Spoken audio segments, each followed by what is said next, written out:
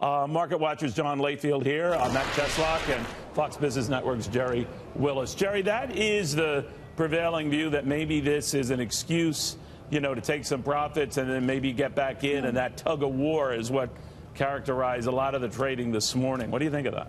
And that's what makes a market, right? People get in, they get out. I think people had been overextended. Maybe they had put everything in their portfolio into stocks, or maybe they had just fully allocated, and now they're stepping back. And why? Not just because of what's going on in the market, but also because of what's going on in the economy. Inflation could be going up here. We've seen the yield on the 10-year Treasury pop.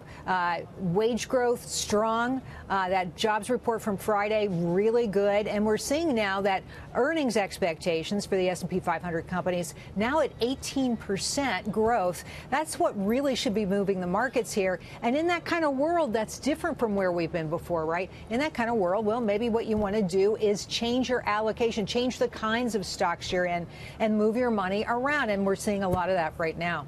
John Layfield, when you saw what was going on overnight in Asian markets and in the futures activity, which almost timed inexplicably to the start of the Super Bowl when we first got the futures read, they were down over 100 points. You'd expect that on the Monday after sell-off on Friday. I guess that happens 90% of the time. Where it differs is by the end of the day. In other words, do we recoup the losses and then stabilize? What do you think? Look, I agree with Gerri. I think this is an excuse for a sell-off. I think the market was getting a little bit jittery. People were scared that there was nothing bad on the horizon, and they deemed that to be bad themselves. I'm not sure I understand that rationale, but that's what the markets were thinking. We're seeing inflation creep into the market. China has exported deflation for many years. They're starting to export inflation. It's a sign of growth, but it's also something that's worrisome for the markets, and I think that's what the markets are worrying about. I think the markets, the sell-off being mitigated today, markets are trying to find fair value, and I think this is really good for the markets that they're stabilizing here. All right, you can never gauge these things or how long they last, Matt, but I know one thing that's been undeniable, and that is the backup in interest rates. Nothing like I can remember as a kid or just first married when the rate we're looking at, a 10-year note, was darn near what my wife and I paid a day for our mortgage. That was damn, I'm exaggerating. Make the point, your perspective is everything. Where do you see rates going, and how much of a drag could they be on stocks if a lot of folks decide, you know what, this is where I want to park my money, not stocks? Well, it's been a case where stocks have been a place to park your money, just as you mentioned. But if these rates continue to go, this should have been forecast. We've had easy money for 9 years. So if you haven't gotten your mortgage ready, or if you're a company, if you haven't put your finances in order, then you could be in deep trouble in this move. You saw a lot of these huge companies, Apple in particular, they did a good job raising money along the way here. It's cheap money, so why not do it? So I think that's what's getting people off guard here. This move up was just been so well forecast that it shouldn't be a surprise to the market. So right now it's definitely a convenient time for them to sell off. This jobs number gave them good reason, but that's historically a good jobs number, right?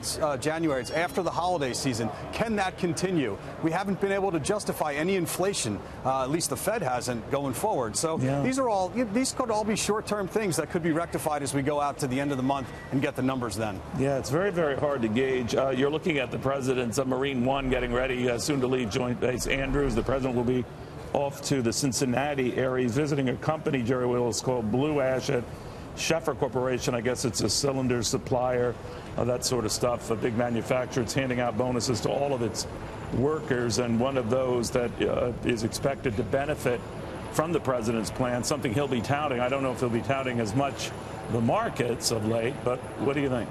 Well, I got to tell you, I'm spent many years living in that area, Blue Ash, southwestern Ohio. And I got to tell you, there's a lot of blue-collar companies there, and some of them very small that will be benefiting from this tax reform because, tax rates are coming down, and definitely. I think what's so interesting now is that you're really starting to see baked into some of these numbers higher expectations for earnings, higher expectations for growth. On Friday, we found out that the Atlanta Fed is saying GDP growth of 5.4%. Amazingly, these numbers just keep getting bigger, and for so many traders in the market, they really haven't seen that. It's been with 1-2% for so long. This is a new world for those folks, and you can see their jitters right here as we see this Dow now at 215 points down. John Layfield, we often talk about the president, how much he has talked about the markets in their run-up, and it has been an incredible run-up, certainly since his election, from his inauguration. But now they're going down. I'm not smart enough to know how long they'll go down, but he has not talked much about that. A White House official did tell CNBC earlier today that it is concerned about any market loss going on, and the likes of which we're seeing right now. But that's been about the extent of it. What do you think he does now?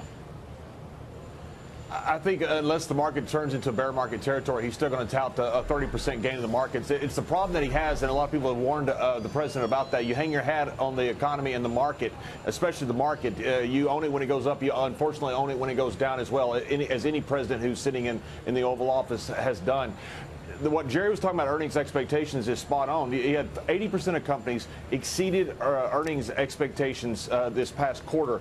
That's the high since 2008. And so going forward, we have a lot of expectations built in this market. They're starting to get higher and higher. I'm not sure the market knows where fair value is, because I don't think they've fully digested how much these tax cuts are going to help. The Fed was behind the curve for so long. They should have raised rates earlier. They now feel comfortable to raise them. That's bad for the market, but it shows a strength in the economy, which overall is good for the country.